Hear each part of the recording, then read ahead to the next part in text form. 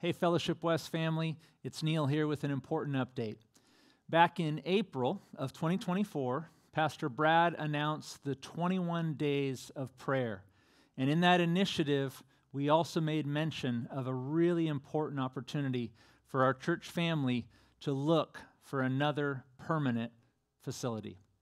Now, with our next facility, we're hopeful that this can be a permanent facility. To be clear, we don't have any intention of pursuing endless numerical expansion as a church. That is not our intention at all. In fact, one of our top priorities is to continue to plant churches. That's why we're a part of the Koinonia Network, a network of churches who are committed to leadership development and planting. But we also believe that God is inviting our spiritual community into one more phase of growth to steward this moment of God's blessing. We believe our community needs gospel impact. We believe that God's given us a vision for formation and for mission, to enlarge our footprint, to enhance this vision, to expand just a bit more, to operate our ministry at a high capacity, to be the multiplying church that we believe God's called us to be. And so, in concert with input from the elders, our facility task force was formed. We've got a number of members right here in our community that are part of it, including Sean Chalmers, John Platalero, Katie Moran, Mark Harrington, Daniel Bumbalo, and myself. I'm really grateful for this team. Our first meeting was back in late May, and we've been meeting about every 4 or 5 weeks since then. Our mission is very, very clear.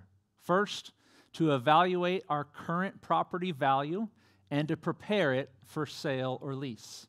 Second, to identify and assess new buildings that would meet our long-term needs as a church family.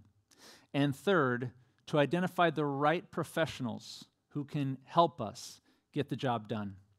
One of those professionals has already been identified. His name's David Stanley of Smart Site Commercial Real Estate. And according to Mr. Stanley, our property is currently valued at about $1.2 million. We are actually currently listed for sale. Wanted to make mention of that. But I also don't want you to worry, because we remain in the driver's seat in this process. We have no intention of selling until we have strong assurance of our path forward. In fact, one of our most important strategies right now is the consideration of what we call a sale and lease back, where we can get money in hand from a buyer and then lease back our current facility until such time as we are ready to move.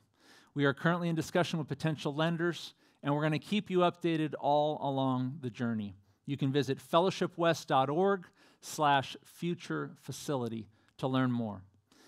For now, all I want is to just invite your prayers for our facility task force. We invite your questions as well. We know we have your support, and we're grateful for it. So thank you for getting behind this effort in prayer and in partnership together as a community.